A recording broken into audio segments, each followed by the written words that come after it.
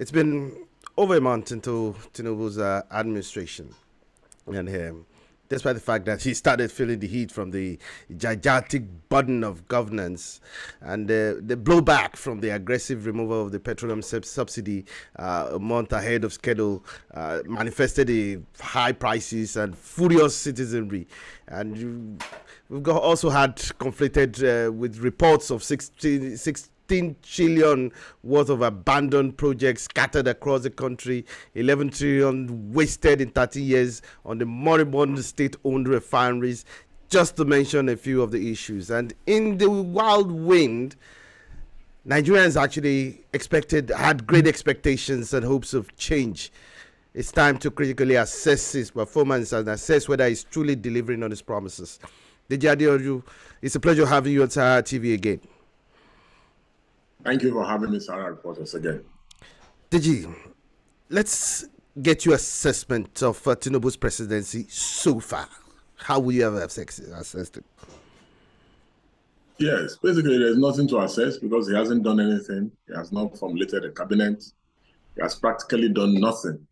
You know, I saw Nasir El-Rufai and a few psychophants here and there commending him and singing his praise, and I'm like, oh my God, Nigeria is so full of funny people. You know, because the man has practically done nothing. But I understand that the precarious situation that the country has found itself in, a situation where Buhari has so lowered the bar that now sacking people or appointing people has become an achievement. You know? So we have really gotten to the barest minimum as a nation. You know, and unfortunately, this is a very sad reality. But be that as it may, you know, I'm of the view that until he forms a cabinet, you know, set out clear policies, economic policies, social policies, and other policies, then one cannot critically assess his government because he has practically done nothing. He has not even consulted boards of government agencies, still working with the old boards. Considering the fact that Buhari has taken the country about 70 years, you know, it will take some time for any critical analysis to really be done in this view. Additionally, I also feel that he has not come up with any strong policies or direction yet. Look at even just a few days ago, one of the African countries banned Nigerian passport holders from visiting country. Nigeria has been banned for over almost 2 years from going to Dubai, and several other diplomatic roles. There's no diplomatic policy. There's no economic policy. All he has just come is to hurriedly remove fuel subsidy, which has not turned out to be a complete mistake. Also, his declaration about policy on the Naira has affected the Naira. You can see now that the Naira is trading over, has affected our legal tender. The Naira is trading over 800 Naira to $1, and the pound is over 1,000 Naira to £1. You know, so the economy is going seriously under. And anyone praising Tinubu for whatever the person is, you know, is just being mischievous, in my view.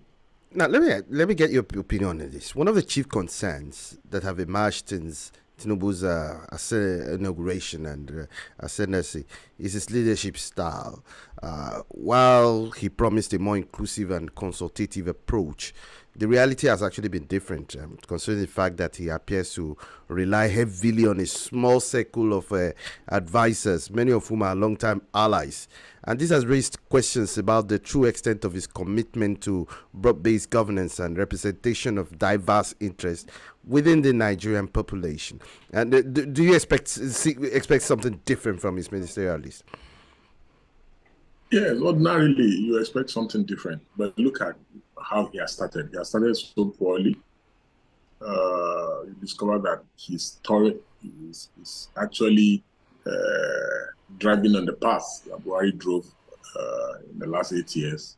He started by carrying out some unconstitutional acts. Yes, rightly he suspended the CBN governor. But he has detained him almost infinito at the DSS headquarters, which an unconstitutional act. He has also removed the EFCC chairman and detaining him perpetually at the DSS office. These are all unconstitutional acts. And this is the road to perdition and tyranny, like we witnessed in the previous 8 years Buhari regime. Again, the only appointment that he has done so far is he appointed 20 people, personal aides. 15 of those are Yorubas, and that is bigotry and nepotism at its peak. Just rightly, like you said, he has a close circle of Yoruba people with few northerners here and there that he relies on. However, he must realize that he's governing the 6 geopolitical zones and over 200 million Nigerians. He's governing both those who voted for him and those who did not vote for him. He's governing all political parties. This is not a Lagos affair. This is not a Southwest affair. This is not a Yoruba affair. And I see some people defending him appointing 15 Yorubas out of 28, and they're saying, oh, because Buhari did it. It is the same analogy of the obedience that because APC failed Muslim, therefore it is good and okay to be moving from church to church and running a religious campaign. You cannot say because someone did what is wrong, you now begin to do the same thing, and you even proceed to justify same. So Tinubu must do better. He must expand his tentacles, and he must reach out to all races, all people outside the country, people within the country, all tribes, all ethnic groups, all religious groups, carry everyone along, make everyone believe again in the country, and think outside the box. Now, earlier on in your comment, you mentioned the fact that he's backed upon taking up some unconstitutional actions vis-a-vis the arrest of the CBN, continuous detention of the former CBN governor, Godwin Emefiele, as well as the EFCC chairman. How worried should Nigerians be, and what does this point to as far as his administration is concerned for the next 4 years? Are we going to see another reign of tyranny? Yes, it appears so that Nigerians are going to witness another reign of tyranny for another 4 years. It's very unfortunate. There's nothing wrong in arresting people who have been suspected to have committed any offense or breach of the oath of their office. However, people must be tried within the ambit of the law. People must not be put beneath the law. The law must remain the guiding principle upon which governance is built. And the DG of SSS must stop all these abuse of office. And President Bola Ahmed Tinubu must stop supporting him in unconstitutional acts. The DSS has no right arresting politicians for corruption. That is outside their mandate. Just a few days ago, Senator Abdullahi Yari was arrested by DSS, shamelessly so. And we all know the reason why he was arrested, because he dared to contest against the anointed candidates of the president. And this is a democracy, for God's sake. We are not running a one-party state. Even in a one-party state, the DSS should not be behaving the way they are. The DSS is not a political party. The DSS is not the political arm of the APC. So I don't know why the DSS will stoop so low to be used by politicians to settle political scores. So the Tinubu government, Tinubu, who was once in exile, who ran away from autocracy, should not be running a government that is tyrannical in nature. This should not be a continuation of the Buhari 8-year regime. Things must be done differently. People must embrace democracy. You cannot, on one hand, be wanting to enjoy dividends of democracy, and on the other hand, you are behaving like a military ruler, maximum ruler. So we do not want to have another 4 years of paradoxical regime where impunity is the order of the day. Now, for over 4 years, the DSS has acted lawlessly under the leadership of their agent boss Yusuf Bichi, and concerns are being raised. I mean, considering the fact that Tinubu continues to keep, I mean, this nepotistic and incompetent Yusuf Bichi to keep doing dirty jobs for him. This was a statement credited to Omoyele Shure. I mean, why, your opinion, is Tinubu keeping Yusuf Bichi still, despite having sacked the service chiefs? Why is Yusuf Bichi not being sacked? Yeah, Yusuf Bichi is the only one who did not join the Buhari cabal in the attempt to make Tinubu's victory impossible. You know, he seemed to be the only one who was on the side of Tinubu, who showed that he was not playing the economic sabotage or the security sabotage game with them.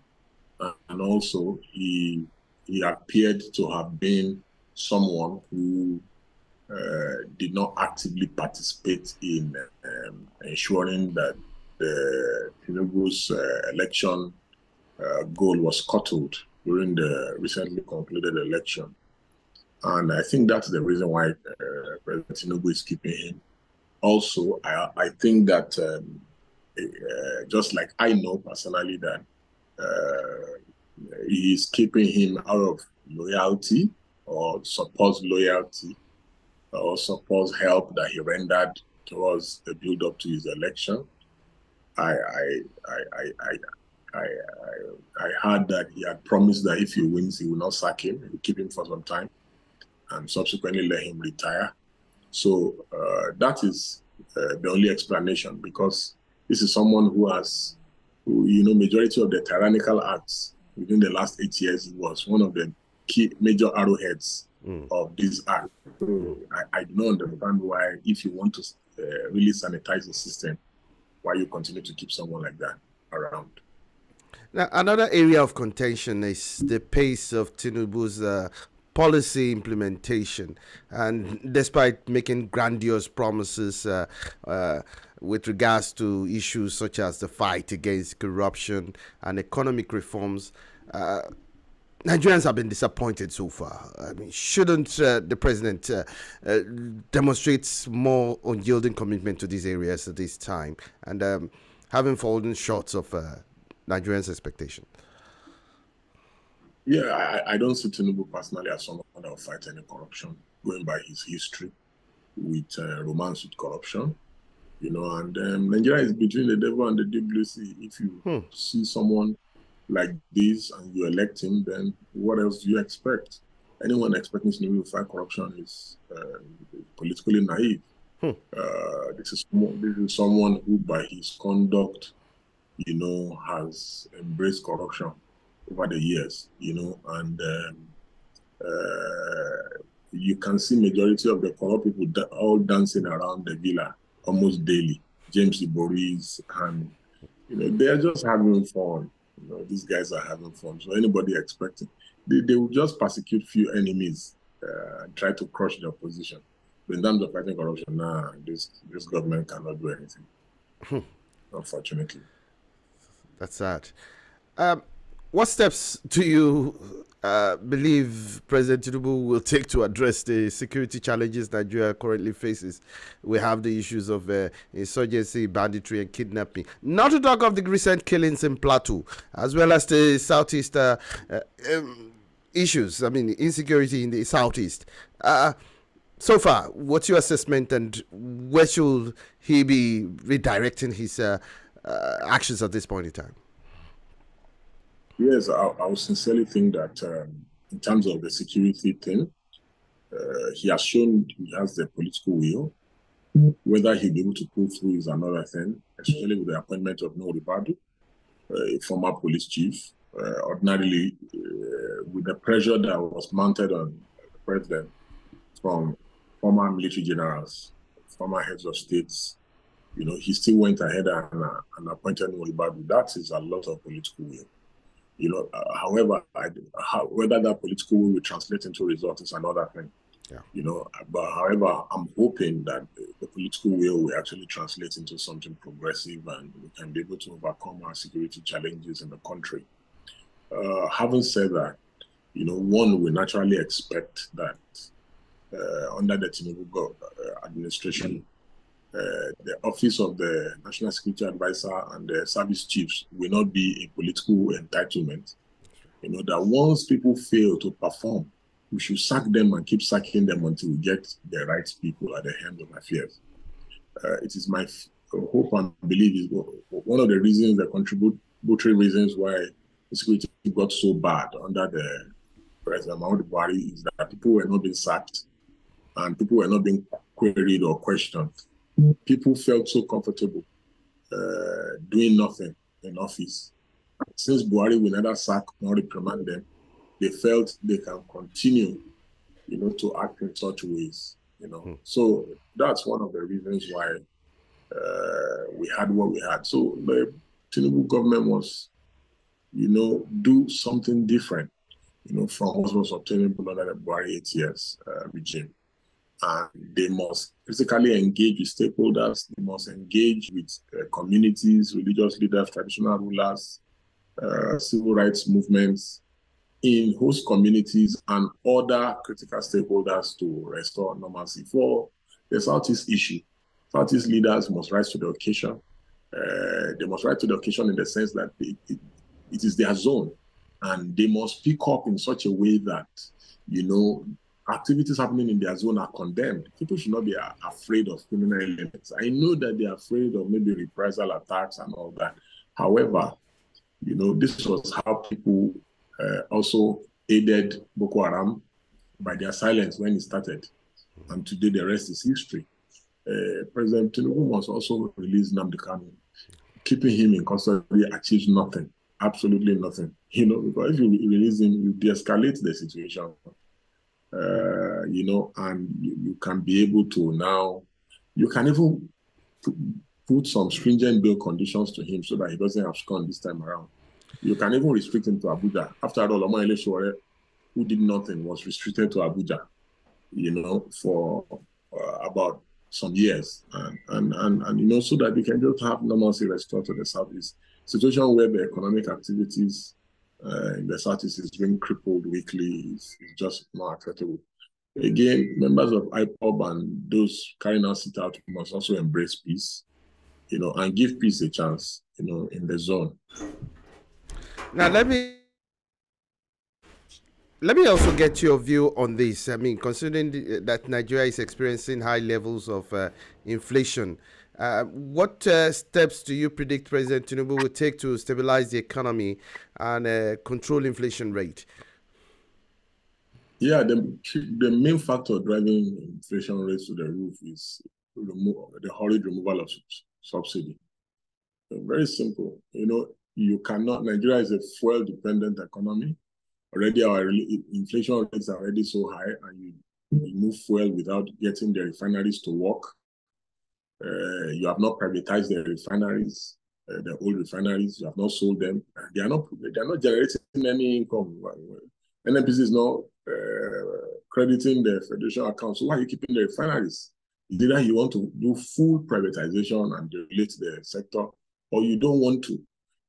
Even advanced nations in the world still privatize, still subsidize, fuel and other education and other critical sectors of the economies, for their societal members. And so if you want to lower inflation, you cannot continue to put pressure on the economy, which is exactly what the removal of subsidy has done. In my view, it would have been right, advisable for the president to first, allow the refineries to work. There's no rush. Allow the refineries to work, privatize the old ones that are not working. If your money and my money is in the refineries, if they are sold and privatized, they will start working. It's government would not allow the refineries to work.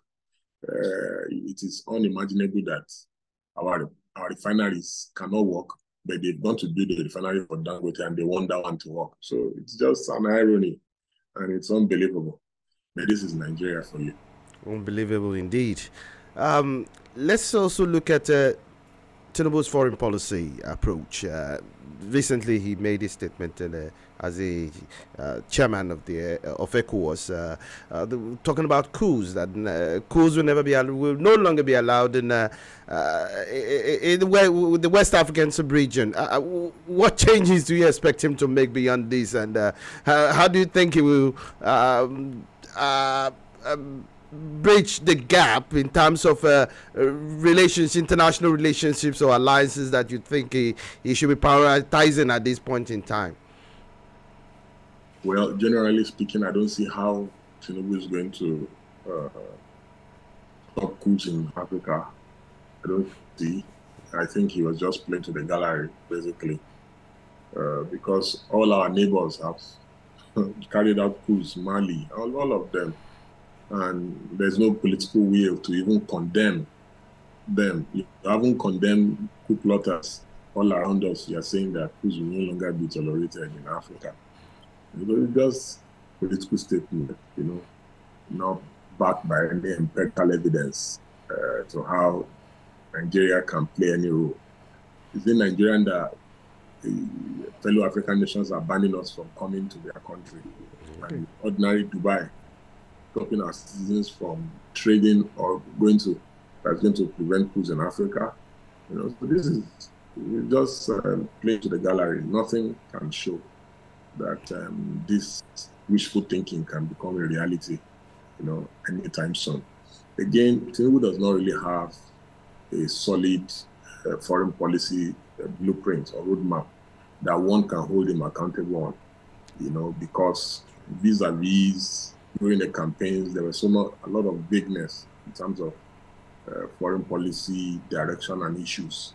However, one of the great ways of ensuring that there's a solid foreign policy program is to make sure that the Minister of Foreign Affairs be someone who is extremely knowledgeable in diplomacy, and international politicking.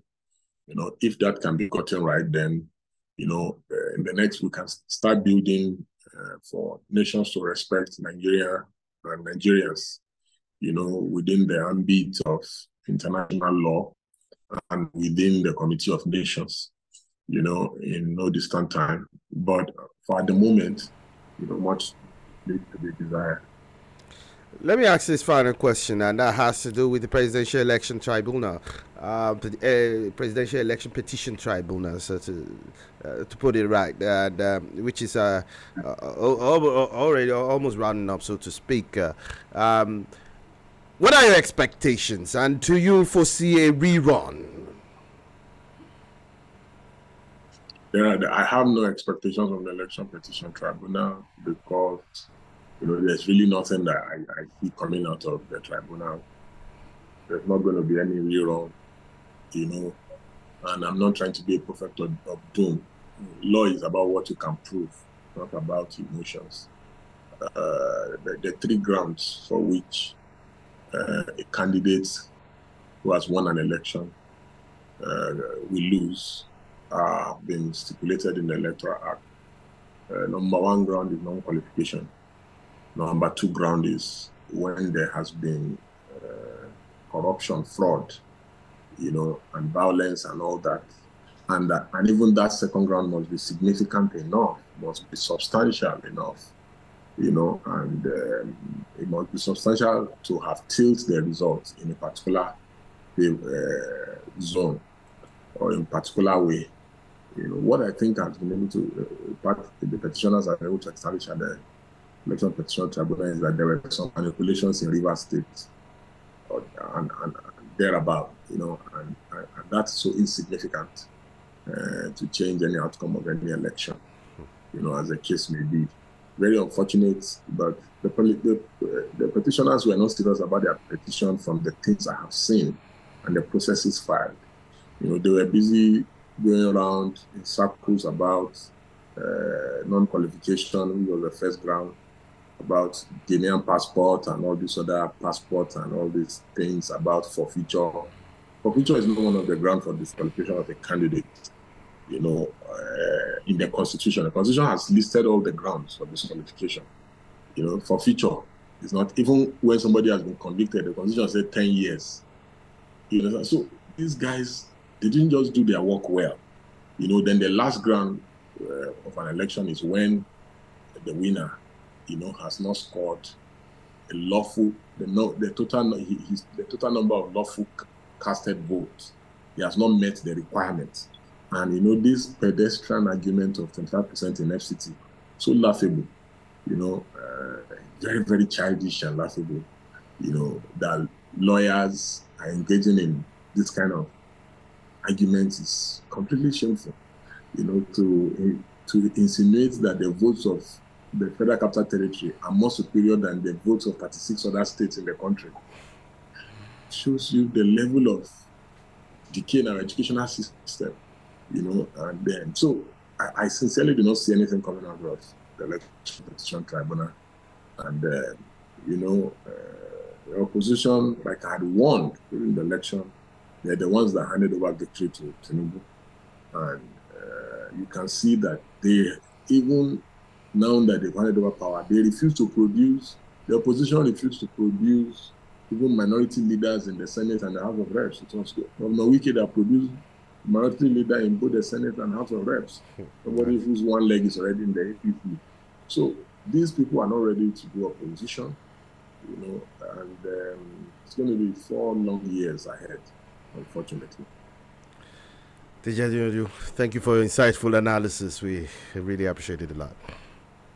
Thank you very much. Always a pleasure.